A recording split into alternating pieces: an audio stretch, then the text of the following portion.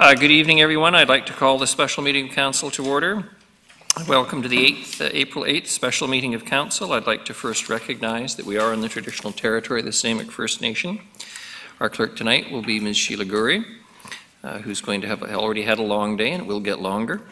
The question period sign-up sheet is on the partition wall near the gallery. If during the meeting any member of the gallery has a question regarding an agenda item, would you please write down your name and the agenda item on that sheet, and at the start of question period I'll call up those who've signed up to the podium to address Council. And the first item on the agenda is the introduction of late items, Ms. Gurry. None, I gather? There's no late items, Your Worship. Motion for the approval of the agenda. So moved. Councillor Thorpe, seconded Councillor Bonner. All those in favour? Motion carried. Motion for the adoption of the minutes that have been circulated. There's no minutes, actually, Your Worship. Sorry about that. Oh, there are none. You're right. Goodness. Mayor's report. Well, we're going to have a late Superintendent Miller if I don't say something, so perhaps I should just lapse into some chatter for a little while.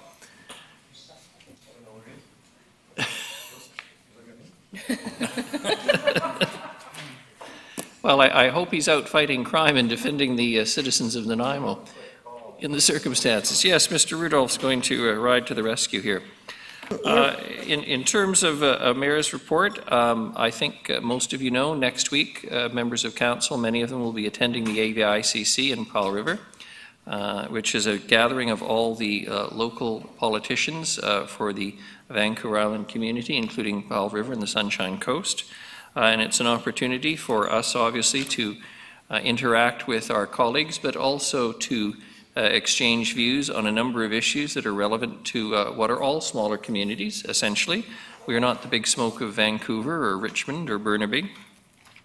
And a good opportunity to do networking, to see if there are things that we can do that cooperatively will assist in keeping down our taxes, protecting our environment, and ensuring that good practices are adopted across the board. Now, Ms. Gurry, is there any reason that we can't hear from one of the delegations Not first? At all. No, Your Worship. I was actually going to suggest you move on with item 7 and listen to delegations A and B, and when and if Officer in Charge Cameron Miller. Oh, he is here? Okay. Well, I think we'll defer to Superintendent Miller if he's coming. There he is.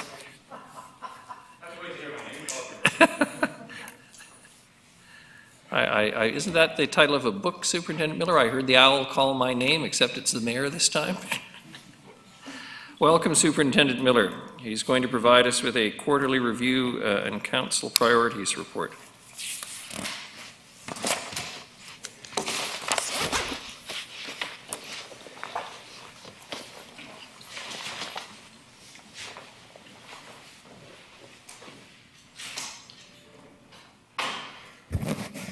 So good afternoon, Your Worship, Councillors. As I've mentioned before, I'd like to do a quarterly update just to give you a state of the nation, where we are with policing and where we are with the services, and a few other things I'd like to cover off today. So today's presentation, I'd like to go over our current policing pressures, various statistics that the RCMP has had over the past year, and what our policing priorities are for 2019-2020. So first off, starting with our current policing pressures. Increase for calls for service at temporary shelters. I think everybody's aware of that. We've had an increase in overall homelessness, and we've noticed now our bike patrol unit, who's on the street regularly, have noticed that the number of homeless people is starting to grow already. And it used to be that this number wouldn't start to increase until May. We started to see a spike already in February. We know we had a very warm and mild March, and the numbers are starting to go up. Where we had about 400 in our last point in time count last year, we're estimating now this summer, if the trend continues, we'll be around 500 homeless people this summer. Also, one of our current policing pressures, increase in fatal motor vehicle accidents, and we'll cover off our traffic statistics a little bit later. So our first temporary housing shelter, as you know, is at Lavio Place, 2600 Lavio Road. That's by the City Works Yard, and you can see a diagram there of where the temporary shelter is. Second temporary shelter at Newcastle Place at 250 Terminal Avenue. This one's managed by Island Crisis Care, the other one managed by Pacifica, who we have relationships with. Now, when we look at the temporary housing shelters, we want to know some of the issues around them from the policing point of view. These are managed by by the two agencies I mentioned, and funded by BC Housing. Now, I wanted to look at the calls for service, and I did bring this to Council's attention back on February 2nd when I gave a presentation. The time period I've extended now because it was back to the beginning of February, now it goes to March 25th. So we want to look at a 3-year, year-over-year, consistent time period from November 20th to March 25th, or the 3 respective years. And the first slide I'll show you is a pictorial one, which shows you the number of calls for the 2 centers. And these are calls for service in the vicinity of the temporary shelters. Now, the black line is Newcastle Place, the blue line is Lavio Place, and you can see that from 2016-17 to 2017-18, there was an increase consistent with the population growth in Nanaimo and the overall crime trend we saw in the community. From 2017-18 to 2018-19, you can see that there is a very large increase, which myself as a police chief, and I think the community as a whole, has a right to be concerned about. Looking at these in numerical things, at Lavio Place, that we saw a 250% increase from 2017-18 to 2018-19. Now, once again, these are calls for service. These are not necessarily criminal activities. Now, the percentage at Lavio, 250%, is a startling number, but when you look at it from the number from 217 to 803, you can see that the delta is about 500. Sorry, from 2017-18 to 2018-19, the delta is about 500. And when we compare this to Terminal Park, that we see from 2016-17 to 2017, we had 573 calls. It goes up to 1097 in 18-19. And the delta from 17-18 to 18-19 is pretty much the same between Lavio and Terminal Park. So the number of 250 versus 66, those numbers are great. There's a great disparity there, but the actual delta of the number of calls is something you have to look at, because at times when numbers are small and you have a large increase, you do get a slightly skewed number. So I just want to make sure Council's aware of that, that the delta is something we're looking at for. So with these large increases in numbers, something I mentioned that as Chief of Police I'm not happy with, the community has also expressed some concerns. So what are our current police activities? Once again, I have a dedicated police officer reviewing all files for each location. So anytime a file comes in, that officer will review what is going on, what the file is about. Ongoing relationship with Island Crisis Care of Newcastle, Pacifica at Lavio. With BC Housing, we've set up community advisory committees and block watch. Now, when I talk about the ongoing relationships with Pacifica and Island Crisis Care Society, when these temporary shelters first opened up, there's a number of people moved into them, and it was a new sort of dynamic within the city. There's a number of people within the shelters that were not abiding by the rules, and there wasn't really an implementation plan on how to deal with it. Since that time, both of these societies, both Pacifica and Island Crisis Care, have started to evict people who are not abiding by the rules that are there, which becomes quite important to maintain a sense of normalcy within the area. As you always see, I've reprofiled resources now to focus on these 2 areas, and starting a crime initiative this month to go out and to work in the area. And basically this crime initiative will be equivalent to an RCMP task force working on the area, and it'll be extended as long as I need it. But one has to be aware, if I reprofile resources from A to B, you sort of rob Peter to pay Paul. So I'm going to let something go, and I'm going to monitor it, obviously, to see where we get a spike. We're going to take resources because this is an area that's affecting the community as a whole and the reputation of the city itself. Talking about traffic enforcement activities, and no presentation on traffic would be complete without a look at your statistics, because they write a lot of tickets. And I'm not going to go through all these, but overall you can see 5,500 offenses were written in 2018, 2,700 being traffic tickets. So there's bylaws, park bylaws, liquor bylaws, and other type of violation tickets. But when you drill down from there, the second type of offenses we deal with are impaired driving statistics. And these ones cause me a lot of concern.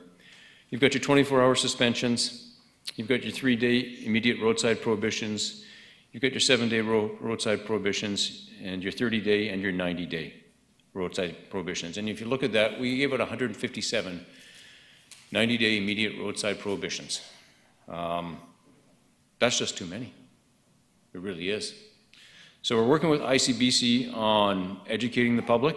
We'll keep doing enforcement as a way to educate the public. It's not what we want, but it's a trend that's going obviously in the wrong direction.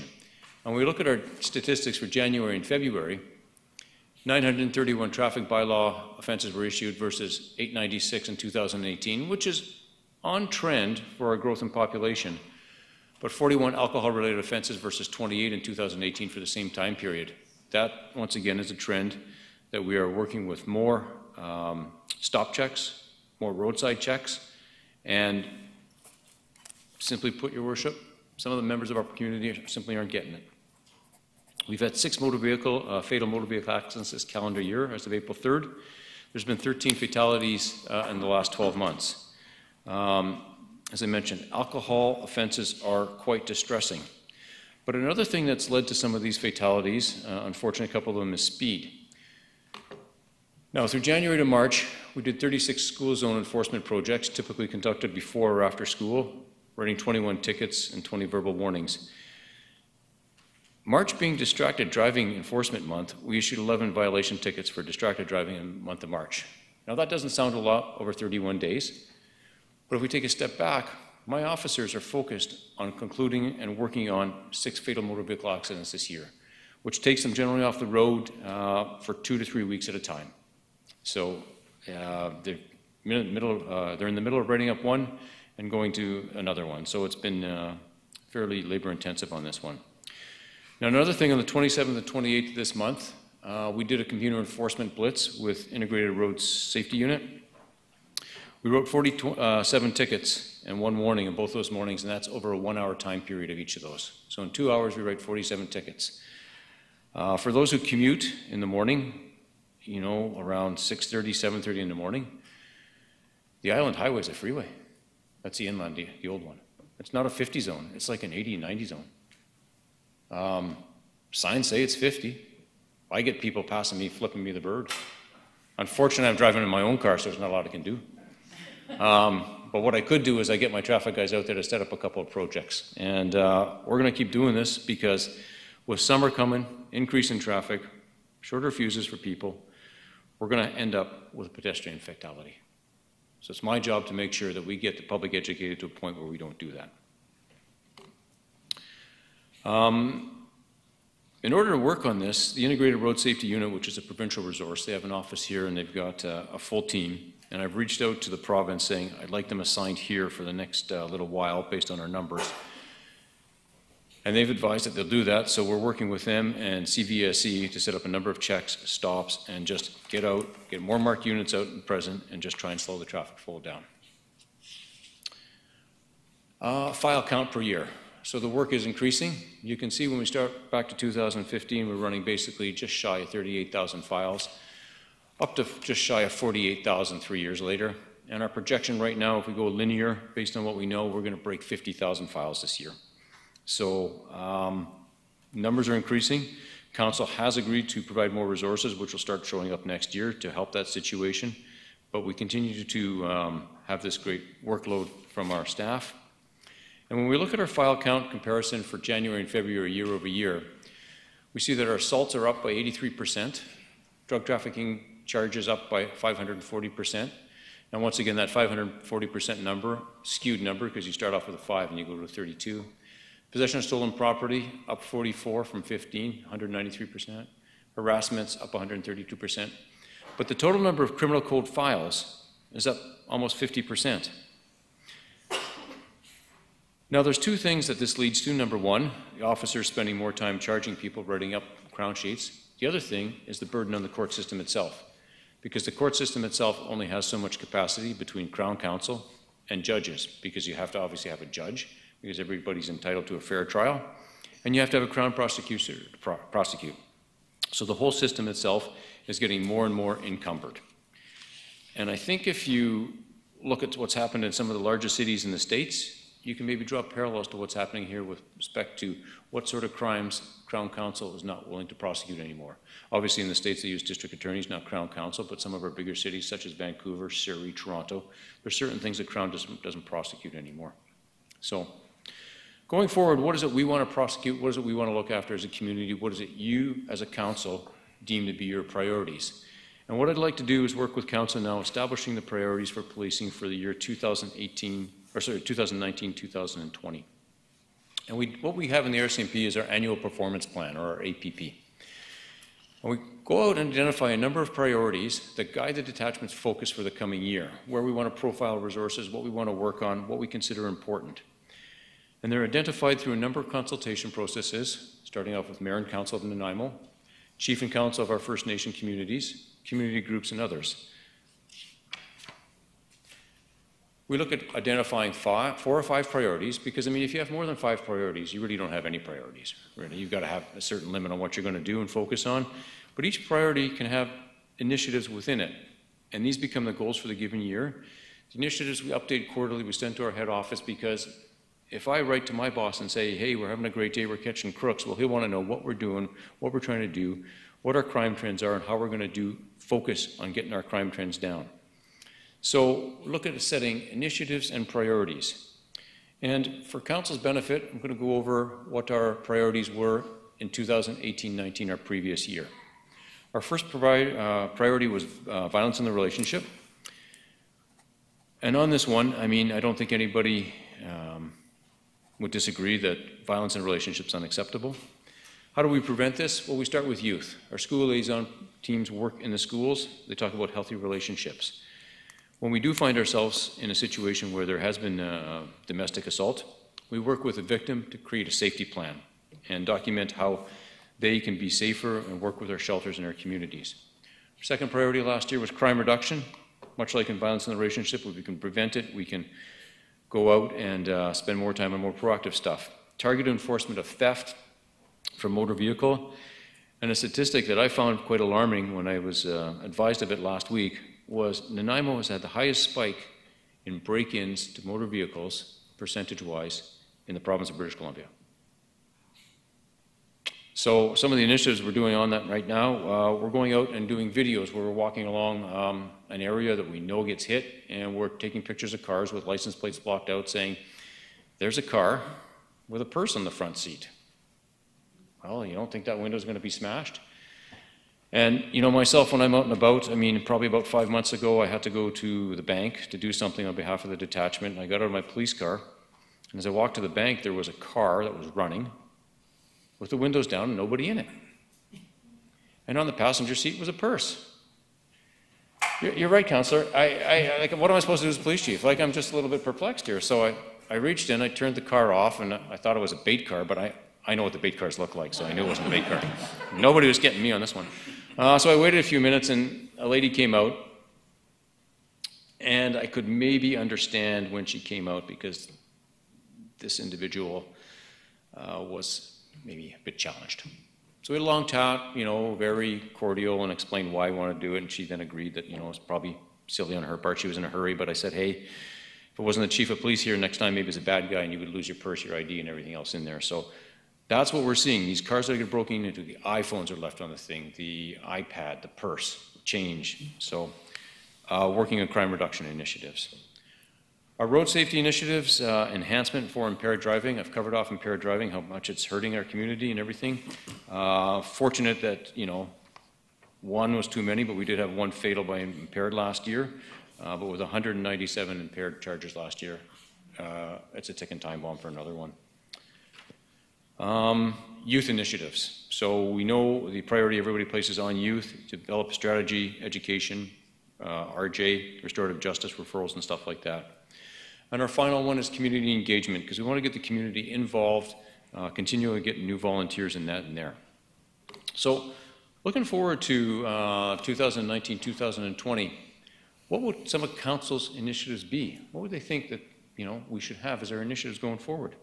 Anything related to bylaw, organized crime, crime trends, substance abuse, anything you think of. And what I'm hoping to do is, you know, get some of the priorities that are suggested by the community government groups. You know, once the priorities are selected, we operationalize them. Initiatives are developed to address the areas of concern and how we're specifically going to focus on those areas. And what I'm proposing at this time is I'd like to meet with council in about a month from now when you've had time to digest this, because I'm not going to put you on the spot to say what your priorities are now. And I'd like to suggest that we have a meeting probably in camera to discuss some of the initiatives. And at that point, I can brief you on some of the stuff that I've received from the Mayor of Lantzville, our First Nation chiefs, and some of the community groups, because we outreach them all. Because our job is to provide service to this community, and the mission statement of the Nanaimo RCMP is to make Nanaimo the safest community in this country. That concludes my quarterly update. I'm happy to take any questions, Your Worship, from yourself or through council through yourself. Thank you very much, Councillor Brown. You took yourself off the list? Oh, very good. Councillor Armstrong. Thank you. The issues with the courts are very concerning for me, so there's a couple questions, if I may, Your Worship, through you to the delegation. And I know the Mayor is a strong proponent of this as well as restorative justice. Are we seeing an increase or is there a decrease in that because of lack of funding for restorative justice programs? So, Councillor Armstrong, for Your Worship, so RJ referrals are actually up this year. Okay. Actually, just today I signed a letter back to John Howard Society, who we work with on RJs, to increase it because we're seeing a positive effect once people go through RJ program. The level of recidivism decreases dramatically. It's something that we do probably annual updates to our entire team on why the benefits of RJ are. It's led through our school liaison section, and as I say, we are seeing an increase in it, and it's helping overall the community. And then my second point, when we talk about, and I agree with you, I can see a lot of like files not being addressed, like break and enters, et cetera, that's going to happen where the courts aren't going to look at them. Is there a way that we can play an advocacy role through our positions at the UBCM or FCM to advocate for more judges in court spaces? Do you think that would be beneficial? So, Councillor Armstrong, for Your Worship, so as an officer of the court, I can't provide direction on stuff like that. That could be council's decision if they choose to bring people up at UBCM or if they choose to use other means and influence they have. Myself as an officer of the court, I am bound by what I can say and what I cannot say. Thank you. I was going to say it was a good try, Councillor Armstrong. Councillor Thorpe. Thank you, Your Worship. First of all, thank you, Superintendent, for the work that you and the force does under increasingly difficult circumstances, it appears. I share the concerns about the court system, but my question relates to your statistics, which are quite alarming. And I'm wondering, is it possible to say to what extent the tent city situation affected the crime rate numbers that you have just presented to us? So, Your Worship, to Councillor Thorpe, one of the things we have to be careful of is we want to look at the overall crime trend.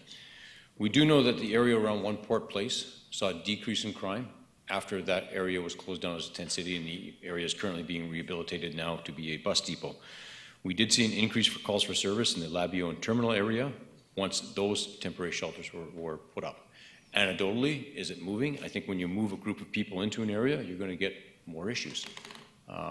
So I'm not sure if I've answered your question or kind of if I know what the question is. I'm not sure that the question can be answered, but just noting the increase in the number of files of different descriptions, I just wondered if you could pinpoint that at least a significant amount of that was attributable to the tent city situation, and maybe you can't.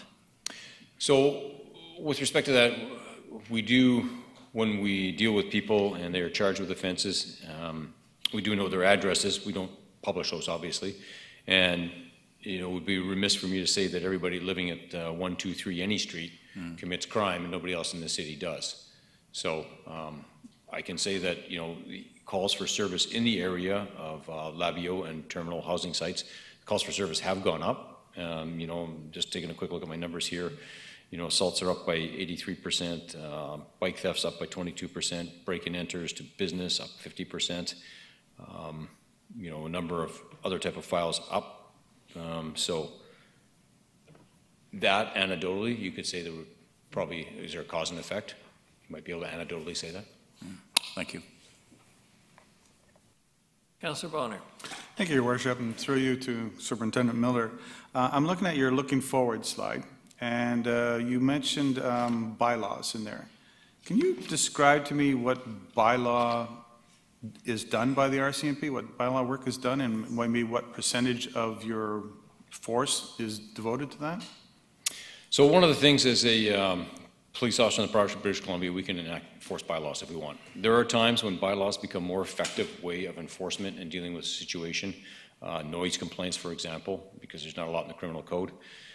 But one of the things with bylaws is council may want to use a whole of government approach to solve a situation. So with the new park bylaw we have, there's a number of people trying to establish homeless camps, and the RCMP is going out daily and working with the bylaw section. The bylaw section is enforcing the park bylaw. The RCMP is there to keep the peace.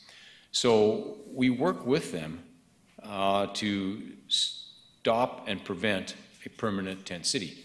So if council thinks that, hey, it'd be a good idea to do something, council obviously cannot enact a criminal offense. That's the criminal code, that's federal government. But you can enact a bylaw, and the bylaw department can enforce it. The RCMP also has the ability to enforce it as well. What percentage of our time is spent on bylaws versus criminal code? I don't have a number. I would estimate no more than 2%, probably less than probably 0.5%, and it's mostly to deal with liquor complaints in the downtown core for our bar watch team. Most of our bylaw work is done with the 2 bylaw officers co-located with the RCMP or with the bylaw team that are working in the parks right now. Okay, thanks. Councillor Martman. Thank you. Through the chair, looking at statistics again, and this would have been the file count for January and February, so it would have been outside of Tent City. Just because I don't necessarily trust statistics just on paper, could there have been an increased awareness and therefore you're getting more calls?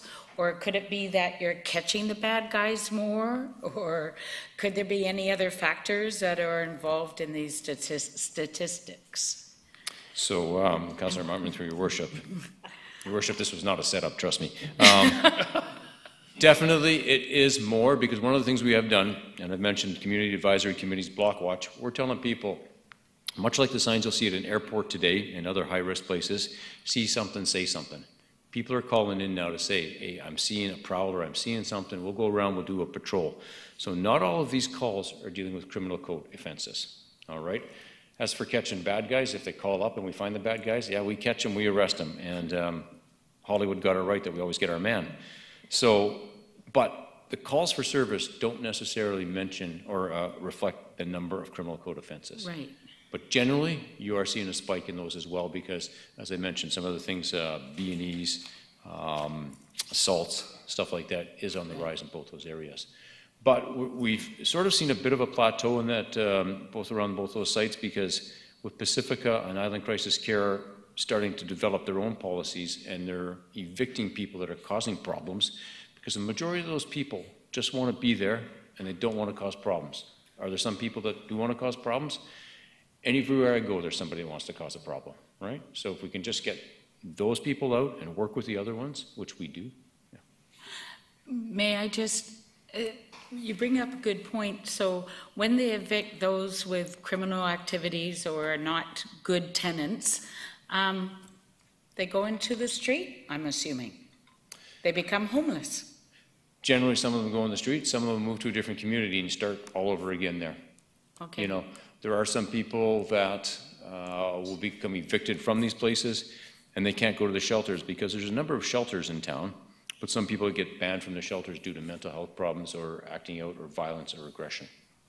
And it's interesting, you know, I mentioned that we are working with bylaws to keep the parks clean right now to move people along. In BC Court of Appeal and Adams versus the City of Victoria, people can take shelter from 7 p.m. to 9 a.m. They can take shelter. They can't camp. They can take shelter. Shelter. Now, if their shelter happens to be in a tent, that's fine. But 9 o'clock in the morning, they've got to move along, and that's what we're doing with people. We're moving along in the morning. And we want to make sure that, you know, we don't end up in a situation like last summer, because, I mean, there was a lot of strain on the city, my resources, city resources, and funding as well. Thank you. Councillor Gesselbrock. Through the chair, thank you. And just curious, looks like a lot of the increase in crime is, you know, obviously drug related, substance abuse related. Are our stats on par with, say, what Victoria is experiencing, Kelowna, like other places in the province, or are we experiencing a more concentrated effect of the drug trafficking, the stolen property?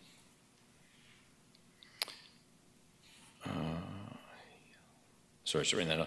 That, I don't know with respect to Kelowna and Victoria stats, so I haven't compared those. I do know, as I mentioned, that we've had the highest percentage increase of break-ins to vehicles. Whether that's going to fund drugs or not, I don't know. I do know that every crime, with the exception of crime of passion, is committed for financial gain. So people are looking for money, and what are they looking for money? To support lifestyle. Generally, it's a drug sort of thing. I do know that my colleague in Victoria, Chief Manick, has said that he's got a homeless issue, he's got a drug issue, and he's got a number of issues. My colleagues in Kelowna, Kamloops, PG, Langley, which are same-sized communities, which I, speak with my fellow chiefs regularly. Everybody is experiencing an upward trend in crime stats. Yeah, whether it's specific to drug or specific to other things, we don't know, but we do know that organized crime does have a strong hold in a number of our communities. Thanks. Councillor Armstrong. Thank you. Just another follow-up. I'm just really concerned about the impaired driving, because I think that's really significant. Like, I think that's higher than I've seen in years. Do these stats only include Nanaimo, or would URSU stats be included in this? Or is this just Nanaimo detachment stats? No, so Councillor Armstrong, Your Worship, so that's a good question. No, those are just City of Nanaimo stats based on 503 and 5022, so those are specific Nanaimo codes. It has nothing to do with URSU. URSU has their own statistics.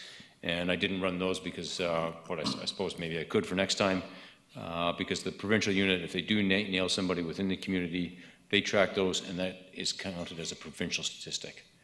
And you got to be careful there, because if you count it as a provincial statistic and you count it here, then you're actually double counting it. No, so you want to make sure that you don't double count. That's just fair. I just think, like, from my perspective, that's an absolute huge increase, because impaireds had been on the decline, and now it looks like it's going the wrong way. It is. It's the first time I've seen it trending here in the 4 years I've been here, and it is quite distressing. Okay, thank you. Thank you, Superintendent Miller. I have a few questions myself. I think your comment around the management and operation of the two facilities on Labio and Terminal is accurate in terms of how they started, but there are improvements, and I think Council's heard of some of those improvements. And so I want to ask you if it's possible for you to comment. Are we seeing now a decrease in the surrounding areas? Notwithstanding that the numbers you've given us tonight show an increase, those are statistics running from December, January, February, March. Are we now at the end of March better off than we were at the end of February? Can you comment on that? If you can't, that's fine, but if you can, I'd be interested. No, Your Worship, I can't comment on that. What we're seeing right now is a plateau. So we're not trending up, but we're not trending down. So we're plateauing, and I'm hoping with this new crime initiative that will be launched probably in the next 2 weeks with a task force that we're going to start to see stuff go down. But yeah, we're plateauing right now. And is it fair to say that it's a smaller portion of the homeless population and particularly those with brain injuries who are responsible for a significant portion of the crime? I mean, it defies common sense, and I'm not going to pretend that the public wouldn't generally agree with this proposition that much of this crime appears to be related to drug addiction and mental health issues, a combination thereof, supporting drug habits, people who have been trying to medicate away their mental health issues. But, we are hearing from various people that there are some who are so brain damaged that the concept of incarceration is meaningless, that there is no hope of successful treatment, and there is no help of real rehabilitation because their brains are in such a state that that's not going to work. And I wonder if you can offer some comment tonight around that, and what percentage or what portion of the crime that's occurring may relate to those people who, I don't mean incorrigible in the sense that they're making a conscious decision. They don't have enough capacity anymore to make decisions. So a number of questions there, Your Worship. So the first one, and as asked sort of earlier by Councillor Gesselbrecht, so the number of percentage of crimes related to drugs and mental health, we don't actually track, if people are having mental health issues. Anecdotally, we know that a number of these people are. Do a number of these people, are they not cognizant enough to know what they're doing? Some of the people that are acting erratically and that we'll take to the Psychiatric Evaluation Center for an evaluation and see if somebody will Section 28 them under the Mental Health Act. We work with VIHA on this, and VIHA as a partner. Sometimes, the attending physician says, no, this person can be released, and sometimes they say they can't. I've seen situations where people are released, I don't think they should be, but I'm not a medical professional, but they go back and commit a crime again. So, whether these people are beyond treatment or something, that'd be a question best posed, I think, to VIHA versus myself. But we do see a number of, as the airline calls them, frequent flyers. Thank you. Any further questions? Thank you very much for the good work of yourself and your members. Thank you, Rachel.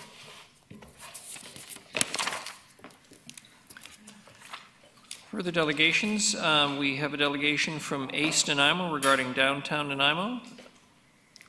Please come forward, introduce yourselves, and you have 5 minutes, and I'm relatively ruthless on that, but the question period is another matter. Hi, we're ACE Nanaimo. We're a group of third-year graphic design students at VIU. I'm Sarah. I'm Michaela. I'm Nigel. And I am also Sarah. So this group was formed as part of our environmental design class. So in that class, we came downtown and we looked at downtown Nanaimo and what we could do to brighten up the area. So we were basically tasked with giving downtown Nanaimo a revitalization, and we had our project seen and critiqued by the Masters of Community Planning students. They liked a lot of what we had, so we thought, why not bring it here?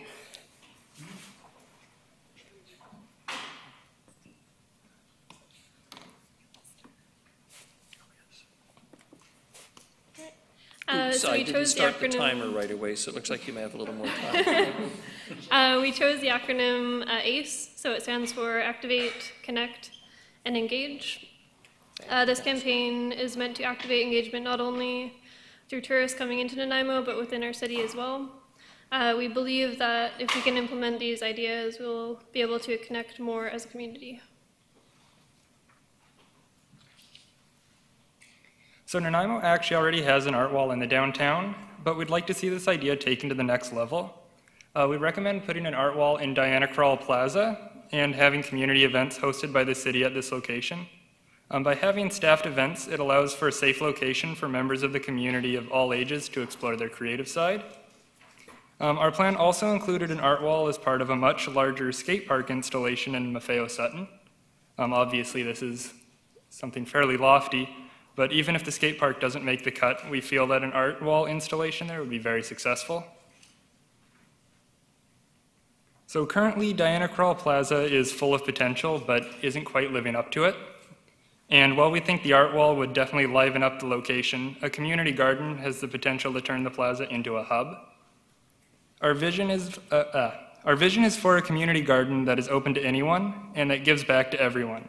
Ideally, the garden would be partnered with a local charity, with a certain percentage of all crops being donated to help feed Nanaimo's less fortunate.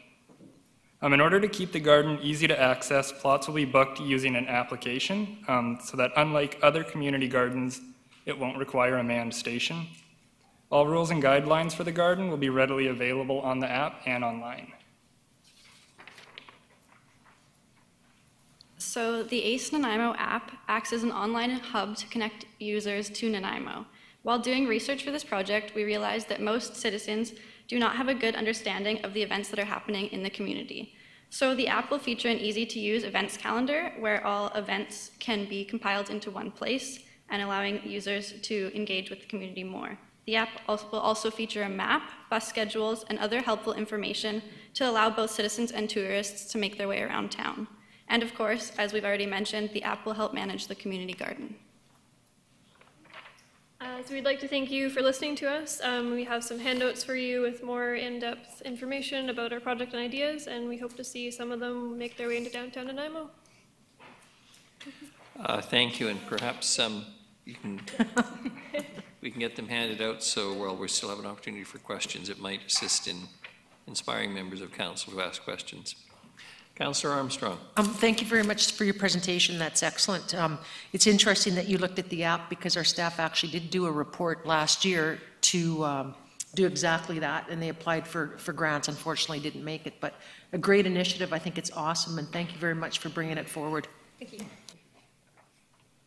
Councillor Hemmons. Thank you. I just want to share with you that as council, we often, we're wrestling with these big issues of what to do with downtown, what to do with Diana Krall Plaza, et cetera, et cetera. And we don't often get delegations coming and saying, what about this or what about that? So I just want to thank you for this. This is really exciting to have university students sharing with us their ideas for growing our city. So thank you. Thank you. Councillor Kesselbach. Through the chair, I just also wanted to really say thank you for your initiative of coming up here today and presenting. That's really cool, and yeah, keep it up. Thanks a lot. As you can see, the booklets have quite a bit more information, so yeah, feel free to look at it. We hope you like some of the ideas. You can always contact us later. I know I've been talking back and forth a little bit, getting everything set up for tonight, so. Yeah. And for the sake of completeness, it's Nigel Neufeld, Michaela Binda, Sarah Holmes, and Sarah Vowles, correct? Yes. For purposes of playing by the rules. Councillor Bonner. Thank you, Your Worship, and through the delegation. Have you put any budget to this thing, or seen how we could actually implement it? So we've kind of thought of collaborating with the community planning students. We had one class with them, and we thought it would be a good idea to get their input, because I know they spend a lot more time on that side of things to further our ideas. Yeah. Councillor Martman. Thank you. Through the chair, just because you may know more than me, the Visitors Center, through to staff, do we not have a visitor center downstairs in the conference center anymore? I think we might, but the problem is that we don't know. I think that speaks for itself, actually. The fact that we don't know about it and we don't really have a visual big thing for people and tourists to see when they come into town, right? So that's kind of what we were thinking there. I agree. We need one downtown too. Right? Thank you. I think there's an information center on the highway, but it doesn't really catch anyone who's coming in through. Yeah, that was for the motorhomes going to Tofino. Yeah. I was going to say, it's not very welcoming to your house if you don't have a front door for someone to knock on. Dan said it's in the bastion. If no one else, thank you very much. Appreciate the time and the interest and the initiative shown here today. Thank you. Very kind. Thank you. The next is a delegation from Innovation Island. Please. And the usual, if you'll introduce yourselves and yourself. Sure. Thank you very much, Mayor and Council. I really appreciate the opportunity to speak here today. There's been a lot of excitement and I think perhaps a tad bit of confusion on tech and innovation within our community and our region, and so I thought I'd take the opportunity to quickly explain a little bit about our structure and some of the programs and services that we deliver. First and foremost, Innovation Island is a nonprofit industry association. We've been actually in Nanaimo for 20 years. It used to be called MISTIC, Mid-Island Science and Technology, and over the course of that time we've done some rebranding. We've worked with a variety of provincial and federal agencies. Currently, we're working under something called Innovate BC. Innovate BC is a crown corporation of the province. It used to be called the BC Innovation Council, or BCIC. Some change of government, some new branding, very similar programs and services. The basic structure of Innovate BC is really to provide a portal or a conduit to funding and idea development and working with industry expertise in a whole host of programs and services for the developing tech community in our entire province. And they've recently put together a new site that really covers a lot of resource materials that we're using here in Nanaimo and throughout the region every day. Now, the delivery of these programs are through what we call the BC Acceleration Network. So these are tech-based incubators and accelerators, and these are some of our counterparts across the province. So the region is divided up generally by a population map, as governments tend to do provincially and federally, and these are just some of the partners that we work with every day. One of the big new items for Innovate BC is the BC Tech Summit. And that's been, I believe, running now for 4 years, and it's building. And this particular summit that happened last March, they put together something called regional houses. The idea there was to take the 5 primary regions of the province and have some of the new up-and-coming companies show and present there. So we had a great opportunity to kind of lead the charge with one of the best locations on the conference floor, and that was an exciting thing under that particular mandate. Now, when we zoom out to a global perspective, and tech in this era is really a global thing, it's a massive $3 trillion a year industry. The country takes about 4% of that activity at $120 billion, and the province is about 20% of a federal perspective. I was going to do a pie chart on this, but it would be a bit too humbling because the global industry is just so darn big. But that's a little reference to the size of the industry. Now, when we get to our mandates in our region, I kind of lovingly refer to it as something called the ROI. I say we focus intensely on the ROI, which is the rest of the island. The idea there is that aside to Victoria, we cover a big geography. We are covering everything but Victoria, including the Sunshine Coast. When you do a little population map around that, that's about 400,000 people in both of those jurisdictions, and we cover that area. Our primary offerings are generally programs, industry intelligence, various resources and events. I get asked a lot, what's the makeup of our regional relationship? Well, sometimes we have collaboration. Collaboration is easy to say, but hard to do. We have certainly competition between communities, all vying to be the next place. But I like to use the term co-opetition. The tech sector works with this term called co-opetition, and I could explain that later if needed. We also get asked a lot, how would you characterize or define tech developing in our region? And I say it's random, it's circumstantial, and it's sometimes industry sectoral.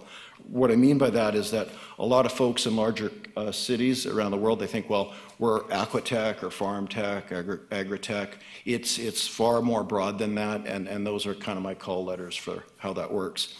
I won't go through all these stats on our client profiles, but our client profiles are very exciting, and the makeup of that changes, but it averages out year over year pretty much like I'm showing here. For sake of time, I'll just flip to how this all translates. What is the regional impact? The regional impact over the past few years in particular has been quite stunning. My client base directly has achieved over $32 million of financial performance. That's broken down basically into 2 things, invested capital and revenues. We're in lockstep almost 50-50 with that. And the thing I'm most proud of is new jobs. About 160 jobs have been created in the regional economy for sake of these outputs. Our 5-year growth rate is the best in the province at 34x, as in 34x. Our return on investment in a typical sense to invested dollars from the province is stunning, and the return to the client fees, what they actually pay to be in these programs, is even more stunning. So that's been a really great impact that we're just kind of getting warmed up on. We get asked a lot about ecosystem development. You could wrap it up. Okay, good. Sorry. That was the last one. How can we help? Oh, I wasn't being that harsh. Okay. Thank you. Questions? Councillor Turley. Yes, thank you, Your Worship, through you to the delegation. I have actually 3 questions, if I could, if you don't mind. Thanks. Sure. First of all, I went on your website and I think I got this right. You have 10 clients and 13 alumni, and correct me if I misread that. But it also indicated it's spread it over 15 communities up and down the island. So is there a kind of a magic number of what specifically are in Nanaimo, or are they evenly spread all over the island? Thank you for that. They're actually very evenly spread. We get asked a lot, is there any particular community that's leading the charge? And my short answer is no. It's very much a regional thing. Where these companies choose to be is driven by all sorts of things, but it's pretty widespread. Great, thanks. Second question, your mission statement refers to supporting entrepreneurs to start and grow technology companies. And my question is, do you get involved with existing larger companies or trying to attract other larger entities to this area? The primary driver is with startups. However, we have a variety of mandates that are less publicized under Federal National Research Council IRAP programs for more going concern companies. And sometimes those companies don't really want to be advertised about. So that ranges as well. Okay. And I think, the rest of it I'm not sure if I can ask, so I'll pass on that. Thanks. Thank you. Councillor Hammonds. Thank you, through you to the delegation. I'm hearing slightly contradictory things, and I'll preface it by saying that we are often, we hear that Nanaimo is on the cusp of being maybe the next tech sector, or that the potential is there, and people are really excited about that. And then I heard you say that we have 160 new tech jobs in the region, but then your slide showed that we're fragmented, it's circumstantial. I can't remember the exact wording. So where are we in that? Are we headed in the right direction and we're going for that new kind of tech hub? Or is it, we're not really a player yet? So thank you for that. So from a provincial perspective, I refer to VVK, which is Vancouver, Victoria, and Kelowna, as actually fairly defined tech sectors or hubs or tech ecosystems. Those particular communities, for a variety of reasons which I could expand upon, have kind of achieved that status nationally. Internationally, not so much. But this community in Nanaimo, our regional community partners, we are going in the right direction. Our growth rate over the past 5 years is #1 in the province. No one touches it, 3,400%. Victoria is growing at 30%. So generally speaking, we are going in the right direction. It's very tough to actually say there's any one particular community in this jurisdiction that represents 400,000 people that's actually leading that charge. My clients sometimes follow patterns of one town or another town, but they're quite widespread. When we look at the population breakdown of that, it's 400,000 people. The planet has 1,400 cities, larger than 400,000 people. And guess what? They all want to be the next big tech hub as well. So we have to work at building maturity and sophistication and expertise in the work that we do to get greater results. Thank you. Councillor Bonner. Thank you, Your Worship. One of your slides talks about your partners, and none of them, I think, are even on the island. Sorry? Your partners that you're partnering with.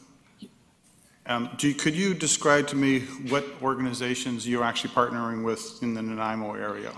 I cut that slide out, but we partner locally with a lot of folks. So we do stuff with Community Futures, with the Chamber of Commerce. We do a lot of stuff with Vaia Summit. In fact, thank you for providing this space for our tech showcase that has been 3 years running with the Vaia Summit. I'm actually on the planning committee for the Vaia Summit, and so we have partnerships. We're members of every chamber.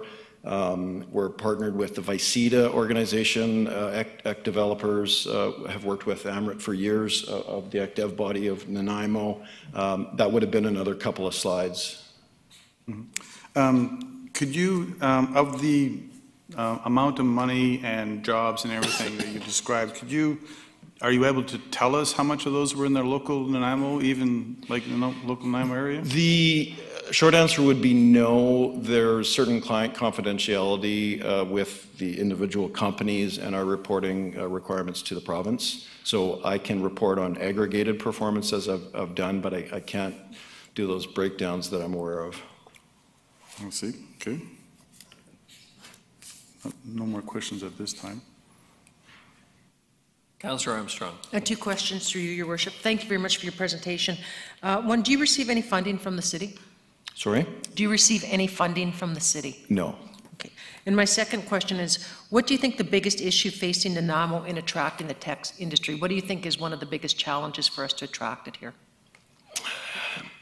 I'll have to, thank you for that question. I'll have to answer that question again somewhat regionally, because the slide that I sped through really discussed a few challenges in developing an ecosystem. It's attracting talent and capital and customers, and that's usually typically filled or fueled with initial ideas. So the previous delegation, they're presenting an idea. That idea might turn out to be something that's scalable, and it might turn out to be something that creates a new company. And that might turn out to be something that raises money and hires folks. So basically, ecosystems are built with great and plausible, realistic ideas. That will generally attract talent of folks that can deliver it. If there's a fighting chance to make that work, that's going to attract some money one way or the other. And maybe they get to the point where they sell something. And if they sell something, then generally they'll follow a mantra that I put on our website as well, is build, grow, and stay. We want companies to build, grow, and stay here. A lot of other ecosystems internationally, they're pushing aggressively to have companies get spun up and get a bunch of venture capital and then exit, and guess what? Then they'll go away. Of the money that our clients have raised, it's all been from what we would call strategic capital, $0 from venture capital. Now, there's pros and cons of that. That's a larger conversation, but those are the fundamental builders. That is why Kelowna is what it is, and likewise with other larger centers. Thank you. Yeah. Councillor Turley. Thank you, Your Worship. I remembered the third question, so. Sure, yeah. So I noticed also from your website, you have a board of 4 members. Yes, And yes. My question is that kind of the typical size of your board over the years, or is it? Our board has fluctuated over the years as little as 2 up to what our bylaws account for 11. Okay. We basically look for a variety of individuals to form our board, and we follow the Societies Act to Sure. do that. And it's just one follow-up, if I could. So Sure. Is it best described as a working board or a governance board? It's a governance board. Thank you. Volunteer. Thank you. Just a couple of questions. I noticed you said 20% of the economic activity in Canada, 20% is in British Columbia. Explanation for that? Any idea? Can you comment? Sure. So I do participate in a lot of provincial and sometimes some federal stuff. We're kind of losing to Ontario and Quebec, and we're losing to Alberta. Innovate BC, just don't want to get too political here, but they work with generally a $6 million budget. There was a time when Alberta had 600. So, kind of, we're fighting hard to get our numbers on the board. If we're up against Waterloo, U of T, those are generally the answers. Okay. Look, I mean, obviously, and I think you stated or certainly implied it, every community wants to attract the tech sector. Yeah. And everybody thinks they've got all the answers, and I'm just wondering if you can possibly comment, what would make Nanaimo attractive to anyone either wishing to set up shop, or alternatively, are there things in terms of developing the local talent, if you will? I mean, there's some bright young people you mentioned here today. I mean, I'm sure there's a few other folks in the community, students at VIU, who might be the next, I never know the names of these Zuckermans or whatever, Bezos or all these bright young people, younger than me anyway. The Apple guy, yes. But I want to come back to the first point. What is it that we have, or what things do we have that would make this attractive, and are we doing a good job of marketing that? And then secondly, are there things that we could be doing to, further things that you would recommend that we should be doing to increase or the opportunities for our homegrown talent? I mean, everybody's born somewhere. Okay, so I'll try to unpack that. Thank you for that. So one of the reasons why some of you folks may not have heard too much about us, even over the past number of years, is because I drive a very hard ground game. I know that to build tech ecosystems, and my career has been in many different places, you've got to have successful companies, and you've got to have quite a few of them. And you actually got to score some points at a larger level, which is actually at an international level, or you're going to pay the price for what I call fake it till you make it. That's a dangerous game to play. So I focus on the ground game. I want to have companies build and get to, you know, let's say a humble 7 figures of performance. That's a very, very tiny number in Silicon Valley. And as we grow to that level, guess what happens? There are naturally occurring byproducts of attracting more talent because those companies are there and they stayed there. If we unpack the story of Kelowna, which is a longer story, it happened because of that. It happened because of a solid ground game with a lot of industry intelligence and expertise to help these companies build, grow, and stay, where every once in a while you'll get an outlier like Club Penguin that gets bought by Disney, and Disney says, I'm not gonna mess with the magic, I'm gonna keep folks here and you'll fly to us and we'll fly to you. So fundamentals are the rules of the road for tech ecosystem development.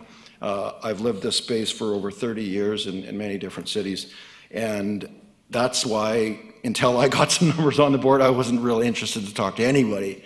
I was in Victoria just last week. Took 5 years to get the attention of Dan Gunn. And if any guys know Dan Gunn with Viatech. Viatech is our brother and sisters, but until we started scoring some points and beating them on quarterly metrics, they didn't care. They didn't pay attention. So I like to poke sticks at them and say this ROI. My latest one is Greater Vancouver Island, right? So we got to have fun with those guys, but we've got to work a solid ground game. Councillor Brown. Yes, thank you, Your Worship. You sort of indicated that a lot of places want to be the next big thing in tech. And so, you know, we're going through some economic development functions. What role does the city play? How much, etc.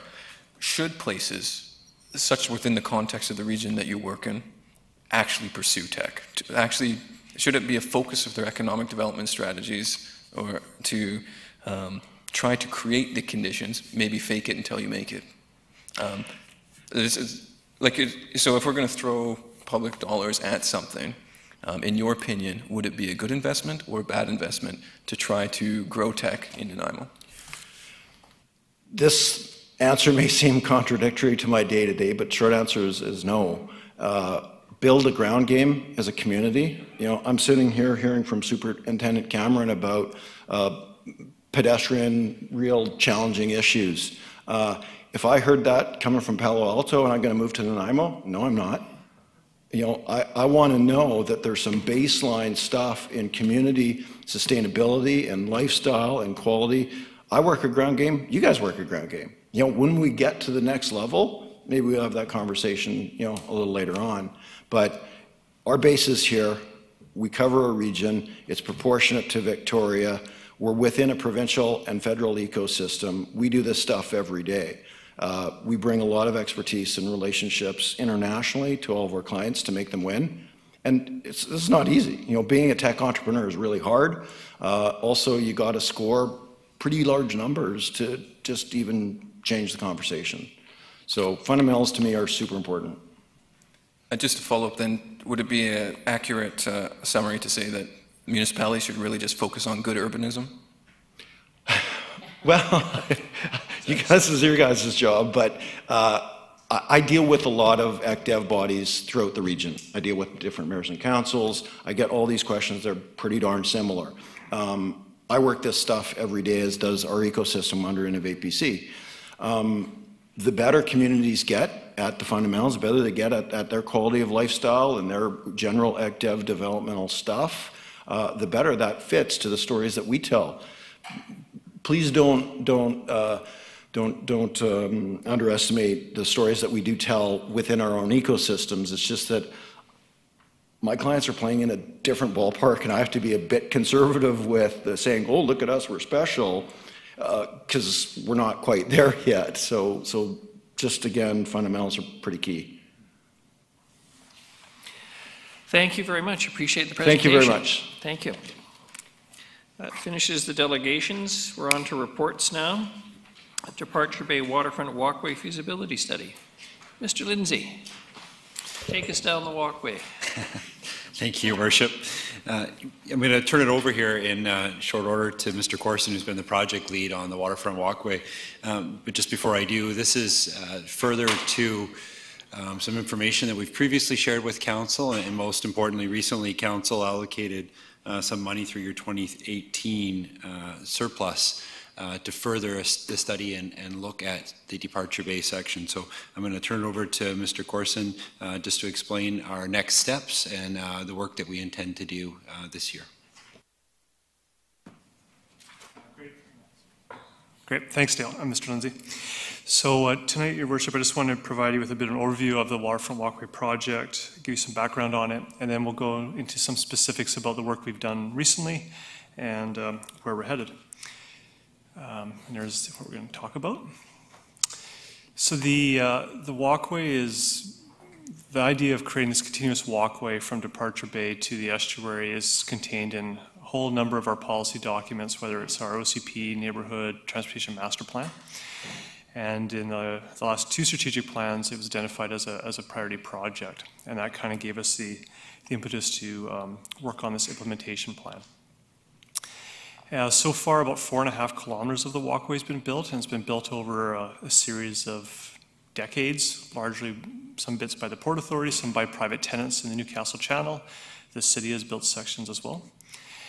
And until we had the actual implementation plan, it was difficult to tell or to prioritize which section would be next. And the idea of doing the plan was to lay out how you'd complete the entire walkway. And we completed that plan through a series of public consultation in all of 2017. We had a number of open houses, engaged the public. We got lots of very positive feedback and really great reception from the public, more than we had anticipated. So when the plan was adopted at the end of 2017, there was also some specific projects and priorities for us to move forward with. The walkway itself the plan was broken into 6 sections, which started from Departure Bay, then looked at the Newcastle Channel section, which is the blue on your screen, Mafale Sutton Park, the Boat Basin, which is in purple there, the South Downtown Waterfront, and then the section from Halliburton Street all the way down to the estuary beyond Living Forest. So those were the 6 sections. And the idea we broke into the sections was so that if one section came up with challenges and we weren't able to work on it, we could then put our focus onto another section. And the idea was that we continuously chip away at this project so that it didn't stall out like it had in the past, and that we would make progress one way or another. And I just want to give you, even though a lot of the focus, I think, publicly is on the Departure Bay section, staff are working on other sections of the walkway as we speak. And one of the interesting things with the walkway is it's also done by our partners. If you've been down past Living Forest Campground recently, you'll see that there's the main area a lot of people walk down to the wheel has been upgraded by BC Hydro as part of their right-of-way work. It's something that the city doesn't have a legal right-of-way for, but it's something we can negotiate with, but the walkway has actually been built. The South Downtown Waterfront section, construction started on that last week, and the public will be able to walk from the Gabriel Ferry Terminal down to the new entrance to the Port Authority by this summer. And that's over a kilometer extension. We're working on design work right now for the Shipyard Detour section, which is going to be built next year. A private developer is looking at building the section at the old Nauticals on the Newcastle Channel. And we're also working with the Yacht Club to upgrade their section to a wider width in the near future. So all those things are happening in addition to the Departure Bay section, which sometimes takes the focus away. And I guess also a new update to that too is we heard from BC Ferries last week that they've adopted their terminal development plan for the Gabriel Ferry Terminal, and it includes options for the walkway to connect from Cameron Island through to One Port Drive. So that we'll be able to get a continuous walkway along there. The top priority section that came out of the consultation and the implementation plan was to finish the Departure Bay section. And if you can imagine, that's from the end of BC Ferries at the Departure Bay Ferry Terminal all the way along to Battersea and the Kinhut in Departure Bay. And the city updated the section, the main part of Departure Bay next to the Kinhut a few years ago. In terms of the plan, the idea was to break it into sections and work on what we call the Northfield Creek section, which is from the end of BC Ferries to White Eagle in Slur neighborhood, and then continue on from there to Battersea.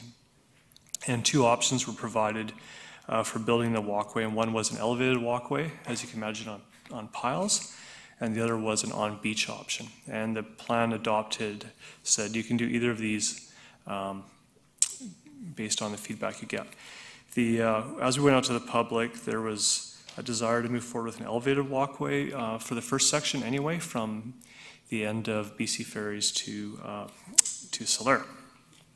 So that's this section. And through the consultation, we went back out to the public and asked them for feedback in terms of design and what it could look like. And we engaged a consultant to prepare what's called a functional design.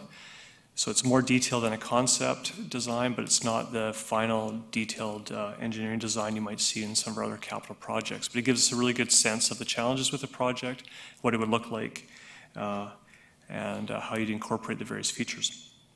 So the design that we asked the consultant to work on was a 350-meter long walkway on steel piles with a width of 7 meters to accommodate pedestrians and cyclists in separate lanes to provide safety, lighting, amenities such as benches, and then improved trail connections into the existing park, which is Beach Estates Park, as well as the existing trail down from the Solaire neighborhood. That's the design that the consultant, the brief they were given, and they went off and did their design work. And the work was completed over in 2018. And I'll just show you some of the images I think people are familiar with. So this is based on the functional design, and this was then put into SketchUp, which is a program that gives you an idea of what it might have looked like. This is a view from the end of the BC Ferries terminal. This is a view on the actual walkway itself. You can see the separated lane for cyclists. This is one of the viewpoints that we included in it, looking at the end from Beach Estates Park, looking out of the ferry terminal. And this would be where it would have ended at the White Eagle trail connection. So when the work was completed, we submitted the functional design to the province, as well as DFO and who else was it? Nav Waters to get their approvals. We then also looked at the pricing, which was more than we had initially anticipated and had funding for. As part of that, we thought at this point, it'd be worthwhile to step back and take a sober second look at it, and we hired a team of value engineering consultants.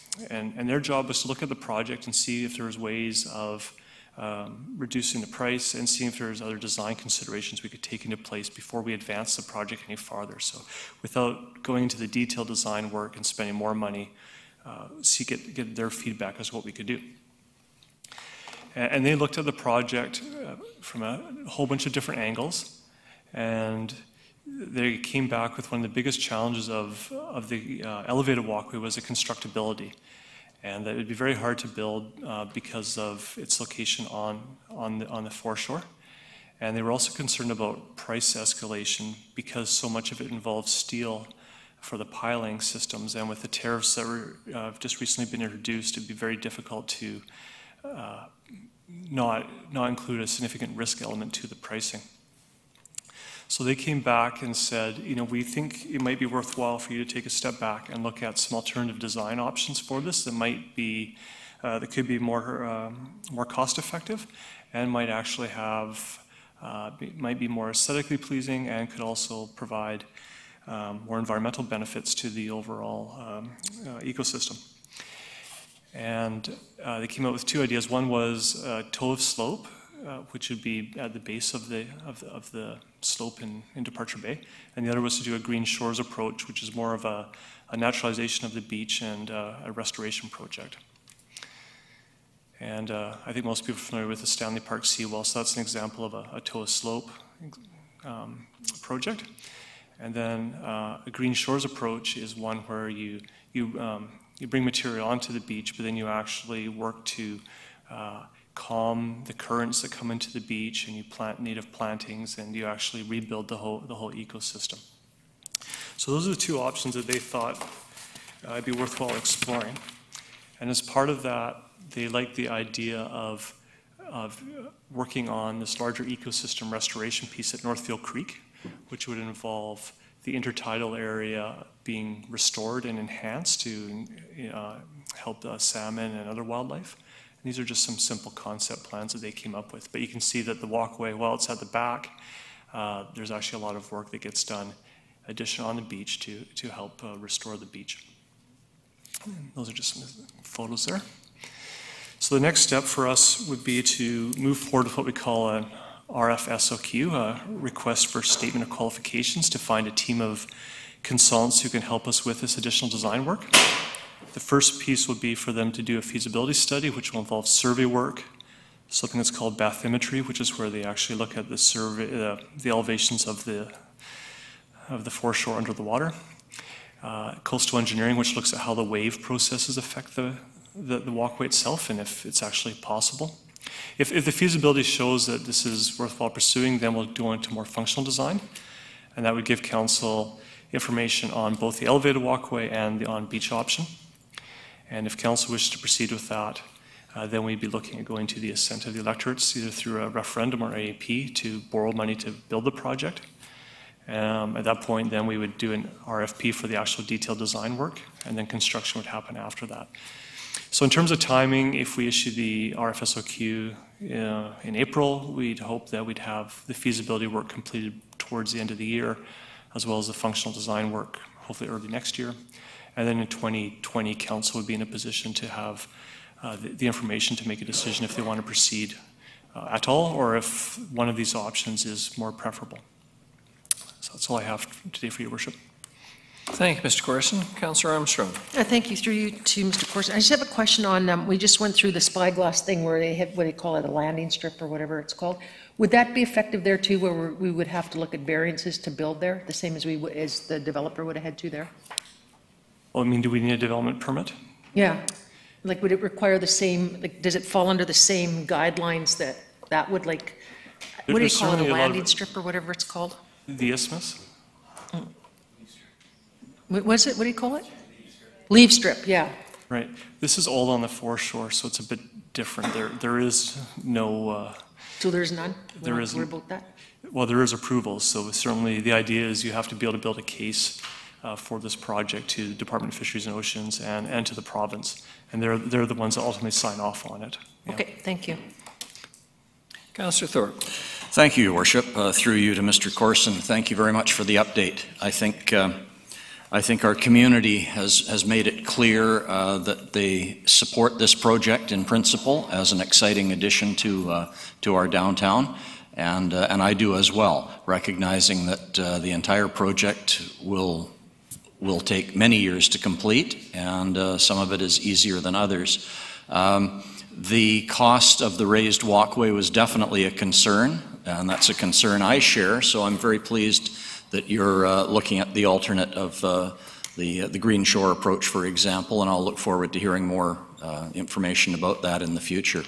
I'm also really pleased to hear that we're moving ahead with the smaller sections that are the easy wins and gradually knocking those off and getting those completed. And I was especially interested, Mr. Corson, in your comment about the Gabriola Ferry. Because for me personally, a priority section of this has always been from Cameron Island to Port Place, heading that direction.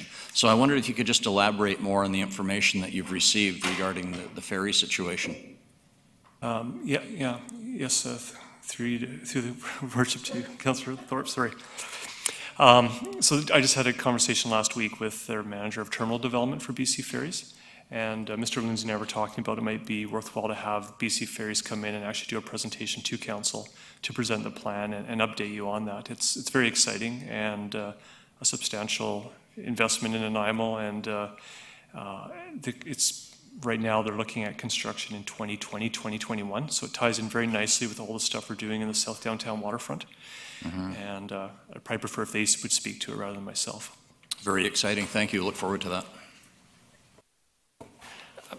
I think we've all received today an inquiry from a very active citizen who's often full of a great deal of advice and suggestions for council. And I'm just wondering, just to review, I think this information has already been made available in other reports.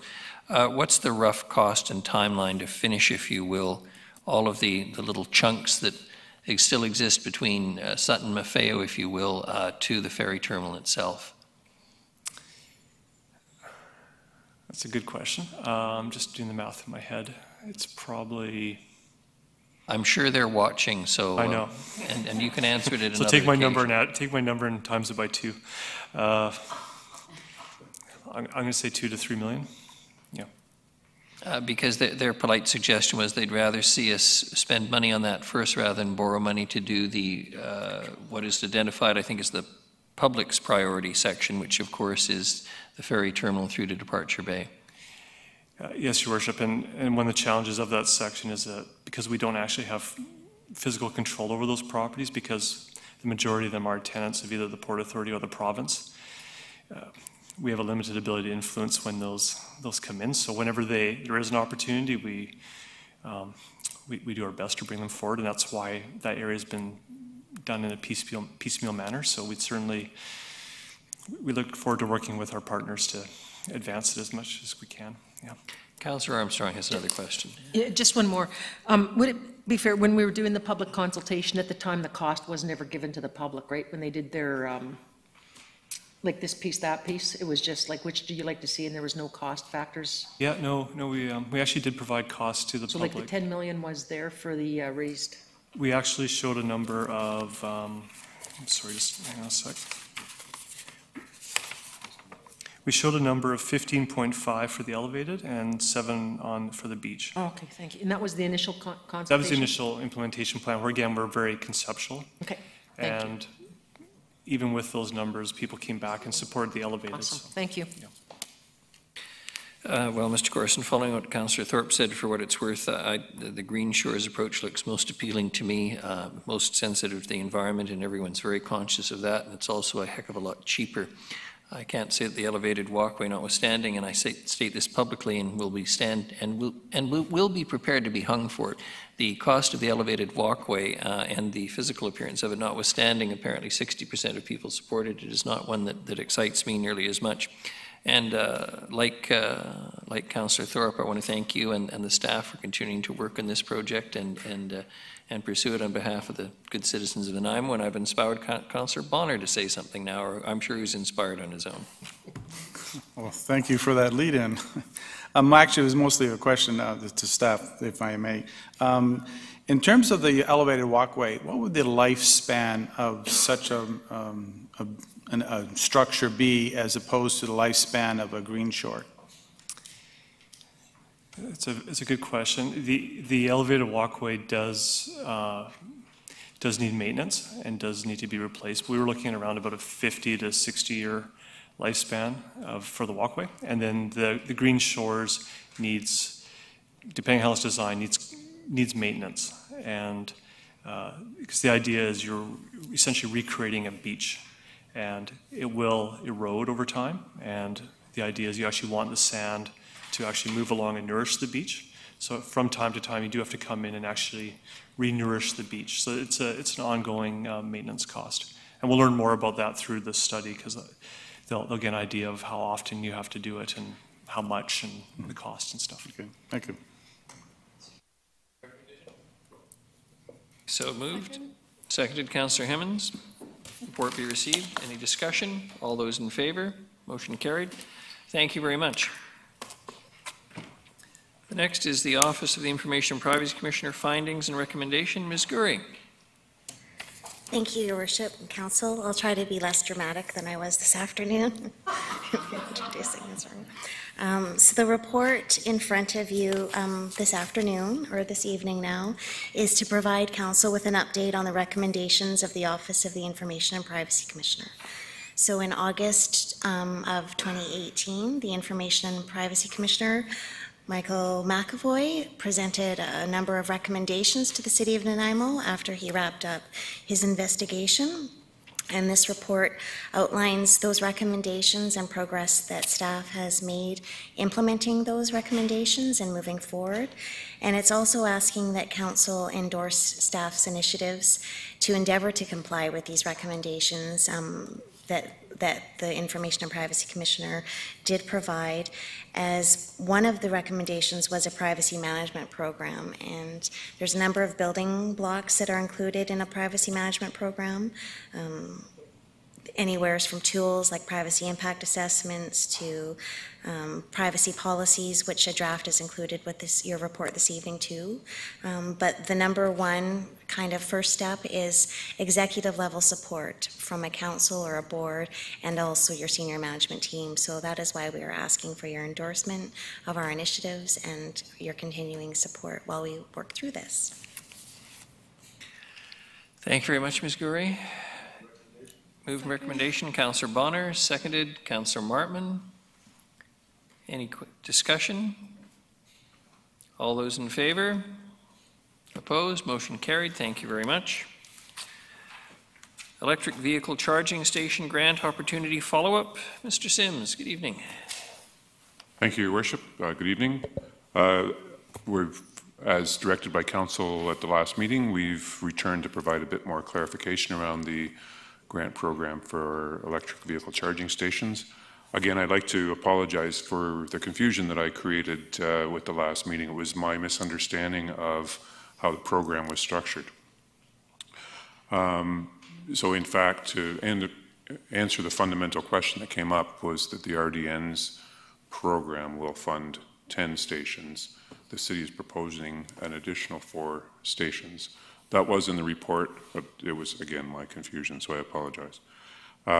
So the other question that arises is the grant program itself, which is closed as of March the 27th, but that was with the regional district as the lead applicant, and the regional district is kind of that sort of overarching group, and a number of municipalities across the entire island, not just within the RDN.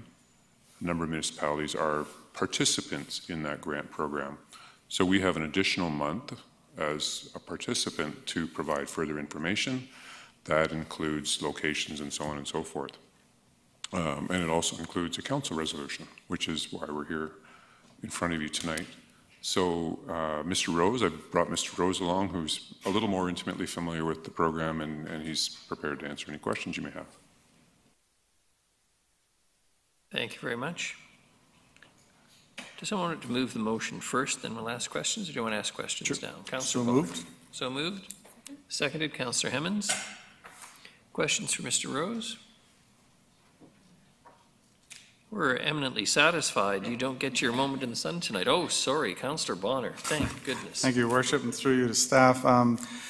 I guess so. We can only get 4. We can't get 10. Is that what? Because this is what we talked about at the RDN. So there's no chance of us just getting another 6 out of that same program at this late date.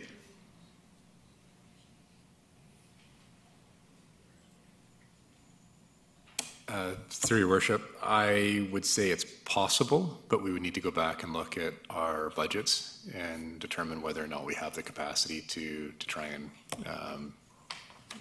secure additional locations. The reason I was asking is, since this organization is paying for the vast majority of it, it would be, wise spending of money, which I believe we could easily take this out of surplus or some other place where we have extra money, because it's not operations, and we would have 10 plus whatever RDN decides to stick in this area. And I would certainly like to see them in more visible areas so that people realize that they can charge cars, and then we'll go out and buy cars. Specifically, as come up recently in Vancouver, is many of the buildings where people are living that may be a strata are having trouble getting charging stations put in, and some of the buildings actually don't have the electrical capacity to provide these stations. So it would be, I think, incumbent upon municipalities to provide some of these as well. Mr. Sims. Your Worship, thank you. One of the comments that we've discovered or Mr. Rose has touched on in his report is that there's a lot of available stations for the public that the city doesn't actually control. So part of what drove the selection of 4 charging stations here was with the budget capacity that we had, let alone the staff capacity to sort of plan and implement these. Part of our upcoming active transportation strategy will include more of a strategy around electric vehicle charging stations. So the goal is certainly to have more and more stations all the time, but at the same time, to put them in a reactive mode is, maybe not the best way of getting these installed. So we felt 4 was a good balance. We can get those in, but that's in the absence of a larger strategy. Thanks. Councillor Armstrong. Thank you. I just have a couple questions. We were saying that we're going to allocate up 24,000. Then it says amend the plan for 80,000. Is that including the 24,000 or is that an additional? And then my last question is, from the perspective of what we're paying, like doing the math, we're roughly from the Nanaimo taxpayers will be paying $136,000. Is that correct? Towards this, which is a 0.13% tax increase. So I'm just asking that question because we do pay 60% of the funding for the RDN, correct? And then if we're asking to pay that amount of money, it takes us quite up high. This is including private grants. Mr. Rose. Through your worship. No, so the city will be paying for 24,000. The $80,000 is an accounting exercise. Sorry. I didn't hear you. Somebody was speaking. So the city will be paying $24,000. Okay. The $80,000 is a notation for accounting. We need to ultimately capitalize, the investment in these stations, so that when at the end of life we have allocated enough money to renew them or repair them or replace them. So the capital investment for the city will only be $24,000. What comes from the RDN, I can't speak to. No, I was confused because it says amend the plan for $80,000, so that's why I was confused. So, and then. Yeah, so the $80,000, and then there's a grant contribution, which makes up the difference between the 24 and 80. So that's what the bylaw will. Okay. Right, and my last question is, are those going to be free as well, or will people have to pay for them? Yeah, they will be. Okay, thank you. Councillor Gesselbrock. Through the chair to Mr. Rose. Mr. Rose, thank you for taking advantage of this opportunity in a measured way. I appreciate you showing up to the RDN meeting when this was first presented and putting forward the city. Just in the installation, I know that there's a larger charging station plan being crafted, and I'm sure this conversation is happening with the Community Energy Association, but if it is possible just to outfit the stations that we're going to be installing, initially they can be free to incentivize use, but that they're outfitted to be able to charge through the station. I know there's models that you can do that if we so choose to down the road to recover costs in that. So, thank you.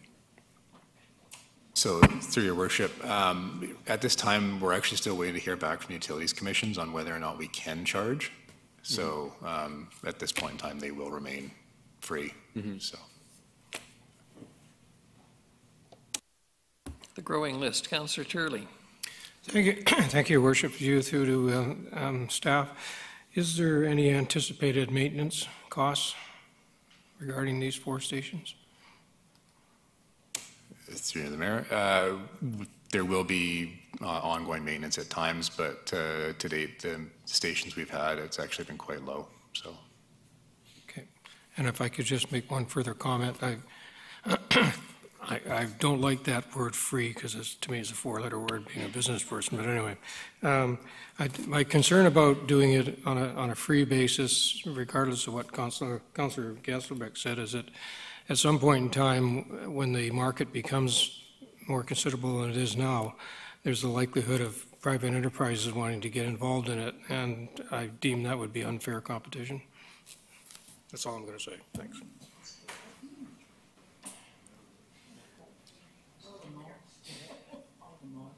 Councillor Brown. Yes, thank you.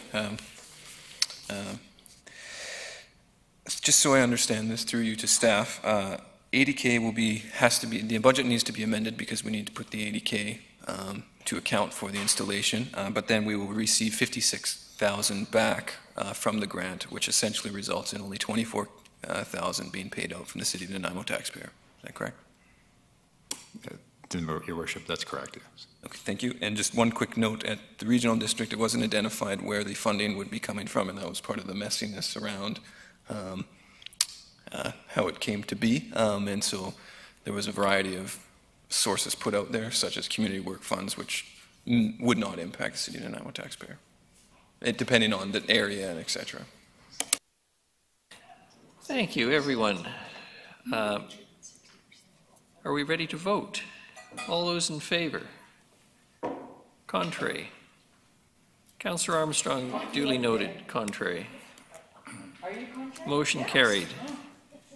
Question period, Ms. Gurry. Do we have anything?